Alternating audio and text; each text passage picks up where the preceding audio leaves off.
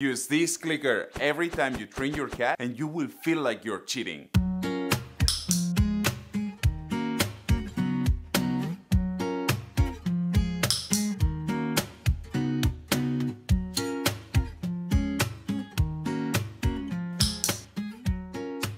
It's going to feel like cheating because despite you've tried to teach your cat things before, you've struggled.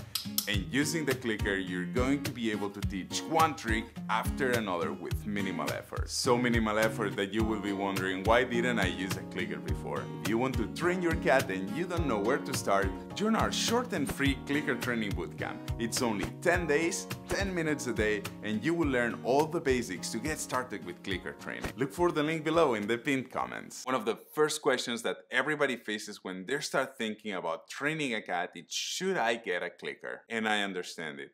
Taking care of a cat, it's a lot more expensive than we originally anticipated. Can you train a cat without a clicker? Absolutely. The clicker only serves as a marker.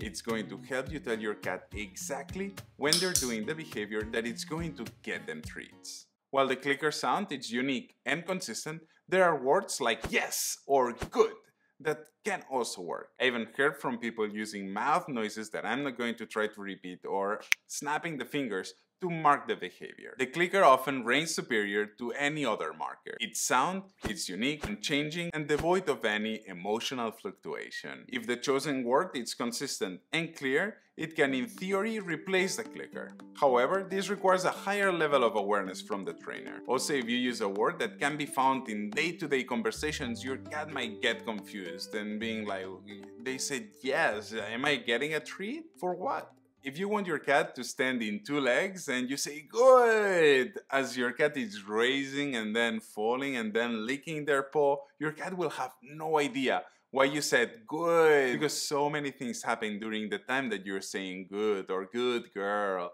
It's so long. And if your cat is not very clearly understanding what behavior it's triggering the click and the reward, it's going to be more difficult for them to repeat that behavior in the future. The beauty of using a clicker is that you can put all your energy in teaching your cat the trick, and you can relieve yourself from having to crack a sound that's consistent, unique, and precise every single time. Just as a reminder, the clicker has to be charged for it to work. If you don't know how to charge the clicker, consider pausing this video and watching this one instead. Don't worry, I'll be here waiting for you when you're ready to come back.